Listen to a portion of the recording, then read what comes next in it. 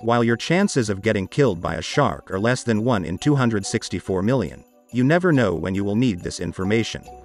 If you find yourself in the middle of an attack, don't panic and start splashing around.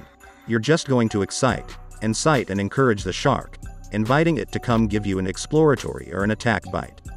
Try and maintain eye contact with the shark, as they are ambush predators and are less likely to attack when you are facing it. If a shark is clearly in attack mode, try and stay big.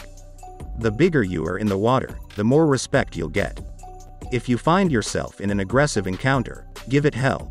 Punch, kick and poke at its sensitive spots like its nose, gills or eyes. Without thrashing and splashing around. Gradually swim backwards away from the shark towards shore or the safety of your boat.